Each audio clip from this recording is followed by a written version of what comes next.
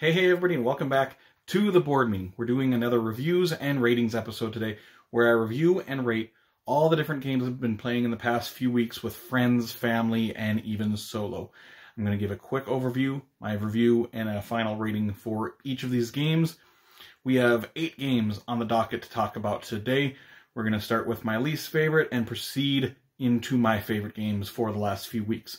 So let's start at the bottom, and the first game we're going to be talking about today is Channel 1, which is a game that was actually designed and made by people from North Dakota, and I'm from North Dakota, and there's not a lot of games that come up from this in this area, so I was kind of excited to check this one out.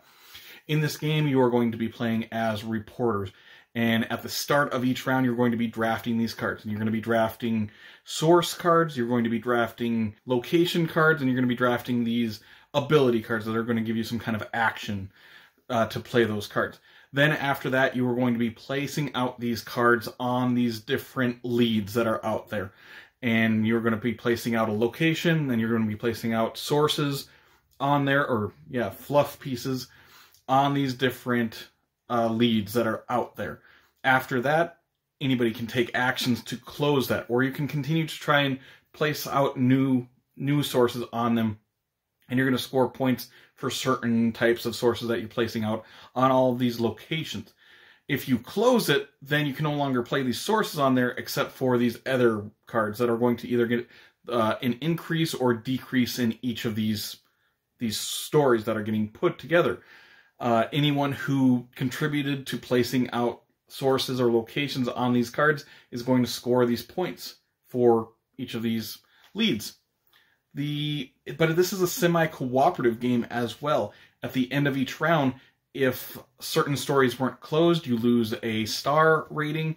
And if you lose all 5 star ratings in a game that's 3 rounds, you lose the game as a whole. Everybody loses. It's a pretty simple game. This one's going to get a 5.5, unfortunately, from me. It's a semi-cooperative game. Semi-cooperative games usually never work. I can't think really of a semi-cooperative game off the top of my head, at least, that has worked, that I have really enjoyed. Besides the semi-cooperative part of this, the actual gameplay of itself just feels so bland to me. It's so boring to me. And that's unfortunate, because I was kind of excited to check this one out, just because, like I said, it was North Dakota, but it just didn't... It's not one that I wanted to come back to after 2 plays. I was like, yeah, I'm kind of done with it. And after a play or 2, you see everything that you need to see for the game. So yes, so 5.5 for Channel 1. Going to the next one. The next one is a dexterity game. This is Flick of Faith. This is a flicking game. And in this game, you are trying to flick these little discs onto these different islands that are on this play mat. And at the end of each round, you're going to score 1 point for every island that you have presence on, and 2 points for any island that you have the majority for, if you've got the most pieces of yours on it. There are also these little circles on each of the islands. If you hit and you land on one of those circles, you could basically put a building on, and that counts as one of your presents for each end of the round. At the start of the round, you are going to flip over these 2 cards that are going to change the game. And there's some kind of silly thing that's going to be happening in that round that is going to change the rules for that particular round. All the players are going to vote which one of these 2 new rules that they are going to implement. And at the end of the round, you just score points for, like your island presence and having the majority of presence on islands. This one's going to get a 6.5. I enjoyed it. I played this with my son and my girlfriend and my nephew a few times. But it's really, really fast, and the only sort of interesting part of this game is those rules that come out every single round. If it wasn't for those rules, I would probably really, really dislike this game, because it's so simple that it's boring. The scoring is pretty boring in this. It's so basic and boring. But the actual game itself, I enjoy the flicking dexterity part of this game, but I just wish there was more to this game. I wish it wasn't so simple and so broken down, that I wish there was a little bit more going on. And you only have a few discs each round, so it goes really, really fast. I'm talking these games are like 20 minutes long. So yeah, 6.5 for Flick of Faith. Going to the next one. The next one is a Stonemaier game. This is Pendulum. I put off playing this game for a very long time, and I finally decided I was going to play this game. And I needed to play it to make my ranking Stonemaier games video, which I made my last video, so check that out if you haven't. In this game, it is a worker placement game meets this real-time speed game. There are sand timers in this game. And on the action spots, you can place your worker on an action spot if there's no sand timer on that row. So you can place these out there, and then when a sand timer ends up flipping over and onto a spot that you have the workers, then you can activate that action spot that you did. So you're going to be placing out workers, waiting for sand timers to flip over to that spot, then taking that action, and you're going to be doing this in order to get resources, in order to spend those resources to move up on these tracks. It is a track-moving game. At the end of the game, the player who has reached a certain mark on all of their different tracks that they've got wins the game. If multiple people have crossed that track at the end of the game, then you go whoever has gone furthest on those tracks, basically. This one is also going to get a 6.5. I really enjoy the element, the Euro-style element of this game, the worker placement aspect of it, the moving up those tracks. I think that's fun. The bad part is that real-time sand timer part of this game. It's really fiddly. You're constantly knocking down these sand timers. Like, you're flipping over these sand timers, and they're really thin. You're just constantly falling down. So if you're moving fast, you're like, oh god, and then I knock over the sand timer. And also, these tracks that you are moving up on, they're not indented. So when you move up those tracks, it's just on this sandpaper style board that you have in front of you. You're moving fast. Several times throughout these games that I was playing, I hit these boards that I had in front of me, and everything just went off. And I'm like, if you're going to have like a real-time game where it's a little bit chaotic and you have tracks, you need to have those indented. So when you inevitably hit those boards, they're not going to be shuffled around and discombobulated around the board. But yeah, 6.5 for Pendulum. I really like some aspects, but that real-time part really hurts it. I would really like this game if it wasn't the real-time part, if it just took that part out of it. So yeah, 6.5. Going to the next game. The next game is Deep State.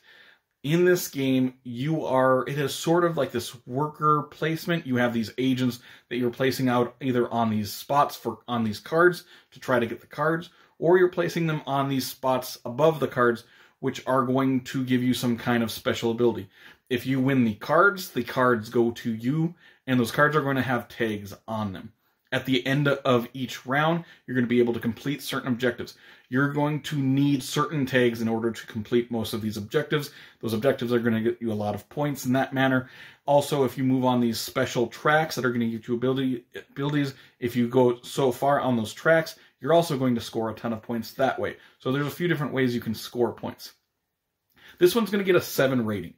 I enjoyed my play of it. I should say I only played it the one time so far. I ended up buying this game for $5 on Miniature Market, and my friend happened to see the same sale that was going on, and he bought it for $5. So now we both own this game, and for $5, this is a steal of a game. I think it's a little bit above average for a game. I enjoyed it. I will come back to it eventually a few times, but I'm not going to enjoy it if I paid $50 for it. But for $5, it's a good deal all day long. And if I saw that for if you see this game for $5, go ahead and grab it, because you might really enjoy this game. And for me, it was just a little bit like close to an average game for myself. So 7 for Deep State. Going to the next game. The next game is, oddly enough, another flicking game. This is Table Golf Association. Now, this is a flicking golf game. In this game, you set up a hole, and then you play the hole by flicking these little round plastic discs that have a marble inside of them, and they roll very well. And this is a difficult game. So you're going to be flicking these, trying to get the ball into the hole at the end of each of your holes. There are different terrains in this. There's like the rough, there is sand, there are water hazards. And if you hit them in certain hazards, you have to then flick your disc, the ball, in a different manner. You might have to hit it with your thumb on your non-dominant hand if you're in certain terrain.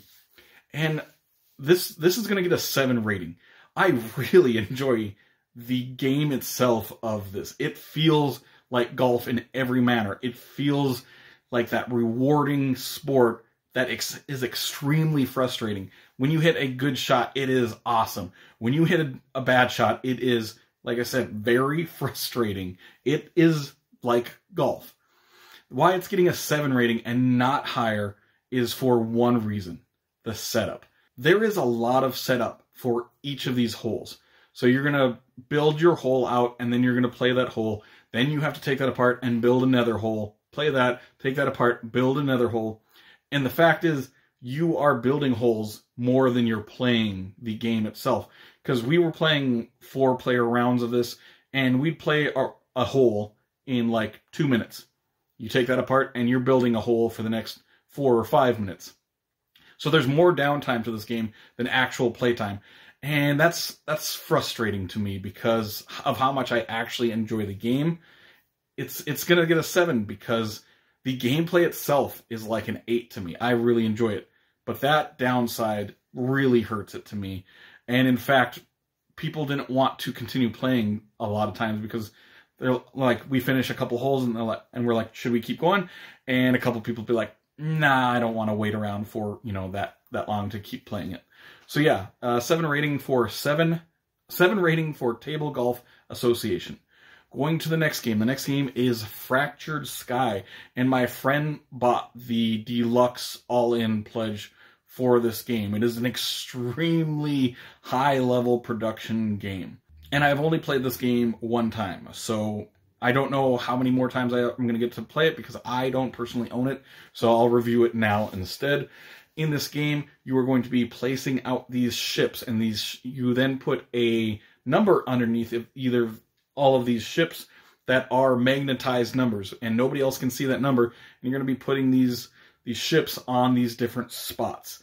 And at the end of the round, whoever has the highest number underneath these ships is going to win the rewards for these different spots if they have the highest numbers underneath them. And the rewards, the main thing you want to get is these star shards that are around the board. Because after so many rounds, I think it's 5 rounds, whoever's got the most star shards wins. If you go to a spot and there's no star shards there, you're going to get the resources there. Say there is a star shard on a spot though, and someone else beats you and you were at that spot, you're going to get the resources instead of the star shard. There are a couple of other things you can do on your turns. You can build out these fortresses, which are going to give your ships a little bit more power at adjacent locations. There are markets that are going to get you more resources when you're collecting resources at these different spots. This is a fun game. This is going to get a 7.5 rating from me. And I think the production and the magnets itself bring this game up like a half point. So it might be like a 7 without those magnets and the production quality of this, but it's 7.5 because production quality and the looks of the game matter to me. And this game looks great. It's colorful, it's fun, it's fast-paced, but it is extremely simple. So just know that. There's only a couple different rules in the game.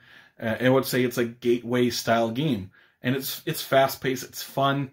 It reminds me of a game, Lockup, where you're placing out these workers and nobody knows what the strength of your workers are, and whoever's got the highest strength gets the rewards for that. It feels like that, but a lighter version of that.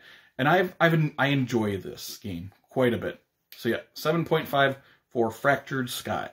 Going to the next game. The next game is another Stonemaier game. This is Libertalia Winds of Galecrest, which is a re-theming sort of the original Libertalia game. In this game, someone is going to draw 6 cards, and these 6 cards that you have in your hand are going to be people and have different numbers on them. Then everybody else is going to grab those same people that you got. So everybody's got the same 6 cards in their hand at the start of the game. And simultaneously, everybody's going to pick one of these cards and lay it down, and then you reveal them, and whoever's got the lowest number character goes to the left, whoever's got the highest number goes to the very right. So at the start of the round, or at the start when you're activating characters, you start from the left and activate all the daytime abilities of all the characters going from left to right. After that, you activate all nighttime abilities, or you take tiles from the characters from the right to the left, and you're taking these tiles that are going to be worth different amount of points. They're going to do different abilities. You're then going to do some nighttime abilities, which might score you some points in some manner. And you're going to, after you play a whole round of that, you're going to then get 6 more characters in your hand. You're still going to have a couple characters left in your hand from the round before, so everybody's going to get a little bit more asymmetrical throughout the game, because you're not going to play certain characters where other people are going to play their characters. So you get a little bit more different as the game goes along. This game is going to get an 8 rating from me. I really like this game, and when you're thinking about which characters you want to play each round, you're like, I want to play this character, but I want to go first in the special abilities part. But you also want to go last, because the last person gets to choose the tiles first, and the tiles are going to be a huge point getter for you. So you're trying to debate like what other people are going to play for that, and if they're playing a character that might kill off another one of your characters. And there's a lot to think about, but it's not a heavy game. It's a pretty light game. It's a very easy rules explanation. It got an 8 rating. I would say the only downfall to this game is it's a little bit mean. It can be a little bit mean. So when you play this game, just know you might get your characters killed a few different times, or people are going to interrupt your plans. And you're like, oh, that ruins my turn. Just so you know, that is going to happen a few different times in this game. But I still had a ton of fun with Libertalia. So yep, 8 rating for Libertalia. Going to our last game we're talking about today, and that game is Sky Team. Sky Team is a 2-player only cooperative game with no communication, basically. And in this game, 1 player plays as the pilot, 1 player plays as the co-pilot. This is a dice worker placement game, where the pilot has certain objectives that they have to do, that they have to accomplish before the end of the game, and the co-pilot has the same thing. They've got their own things that they have to do, and you're trying to work together. There are certain spots where only the pilot can play dice, and the spots only the co-pilot can play dice.